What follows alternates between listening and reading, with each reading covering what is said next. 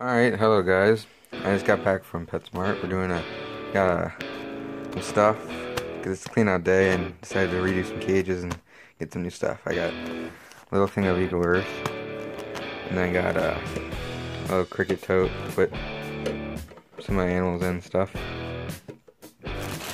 Got some terrarium, ivy vines, jungle plant, and a big mister. Let me just open up these vines real quick.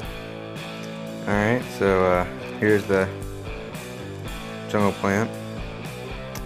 Over here, this is the giant ivy plant, about 4.5 feet long. It's gonna go over here in my white Langopus cage. There's a little two over there.